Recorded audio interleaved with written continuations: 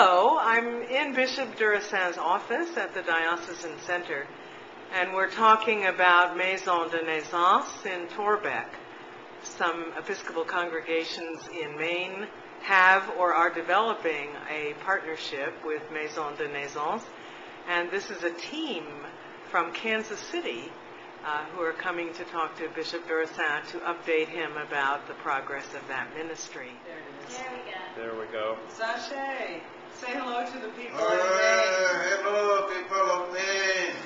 Hello, Bishop Lane. How are you? You have to come here to enjoy our hospitality here. The hospitality here is wonderful.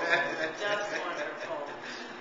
Just wanted you all to see Bishop Duracin together with me and also together with some folks from Maison de Naissance today at the Diocesan Center. And I can introduce Cindy Obenhouse, who's the program director for Maison de Naissance. Many of you have met her in Maine. Hello, my wonderful friends in Maine. I will see you soon.